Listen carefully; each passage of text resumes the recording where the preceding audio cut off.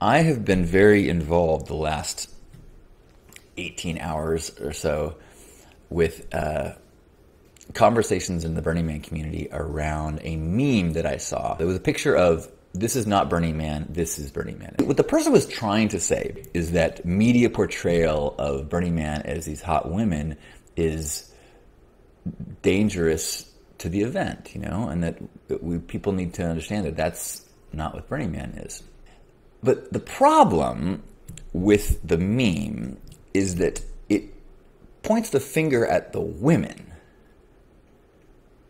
He's trying to say media representation is the problem. Agreed. Too many people see that as an aspect of Burning Man, and then they come looking for that in the desert. They want to go to raves with hot girls.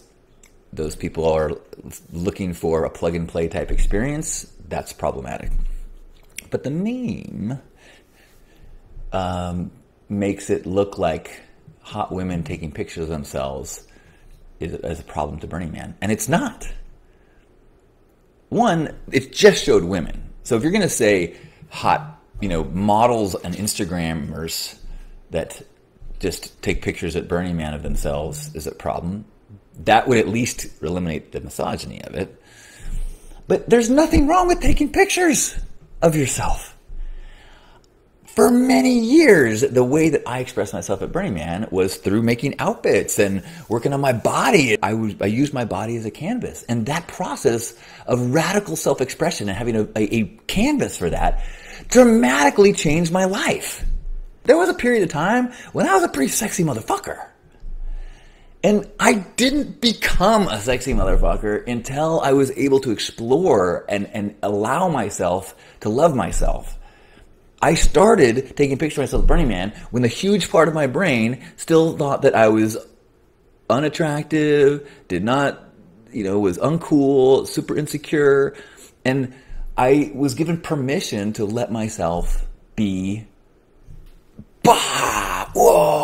in my, show off my body and let myself be fully expressed. Now, that part of my brain, it's not gone. It's just way smaller now because I got to exercise and grow this other part of my brain of self-acceptance and self-love. So when people get critical of the problem is the narcissism. I'm like, no, that's not. No, narcissism, as you're describing it, of people putting effort into turning themselves into art, that is not a problem. That is well within the window of radical self-expression, well within the way that burners express themselves by not bothering anybody else. If you don't like the way someone's dressed, keep riding your bike. If you don't like a piece of art, keep riding. We don't make posts saying, I don't like this art, it's pretentious. I mean, dude, Burning Man, we don't gatekeep, we don't curate, we encourage radical self-expression, we have radical inclusion. And so that's what got me so riled up.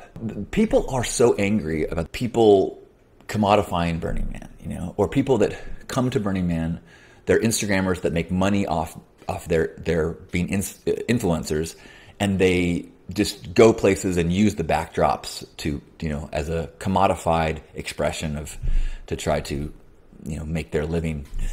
And people are so angry at that they start to accuse anyone who's taking a picture that looks like they could be an influencer because their bodies are at a certain level of low body fat, or their makeup is a certain way, or the outfits are just so incredible, that people have been attacking verbally women who look like they could be Instagram models. Since I've put this thread out there, and since I've been talking about it, I've had way too many people share stories. Way too many women share stories. And even I just talked to Jamin Piercy, who is the incredible photographer. He's the one who did the cover of my book. And he said that he stopped doing portraits at Burning Man because he had such a horrible experience of people yelling about them, he and the model ruining Burning Man. as he was taking pictures of a beautiful burner in a beautiful outfit. You can't tell anything about a photo when it's being taken. Now, if Jamin then used that in a way that was negative, call it out. But you can't tell that from a photo. And you can't tell how much someone participates in Burning Man by the way they dress. I know a ton of women who look like models and sometimes even go out and do photo shoots scheduled with a photographer when they're clean. And then later in the day, they fucking work their asses off at camps, on mutant vehicles,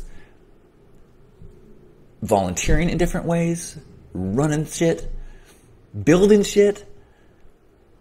And so it's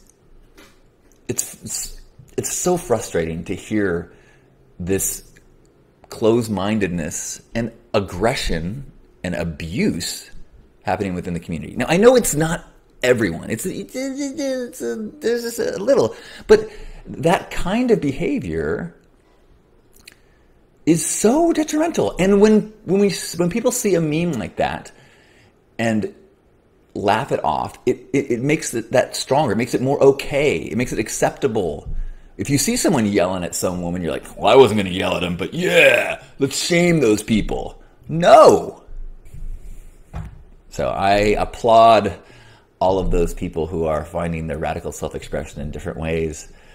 And I hope that we all find compassion. I think we need to be very careful that you don't ruin a beautiful thing, a beautiful community, by being so ugly in your attempts to protect it.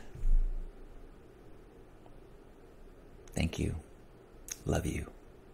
See you at home.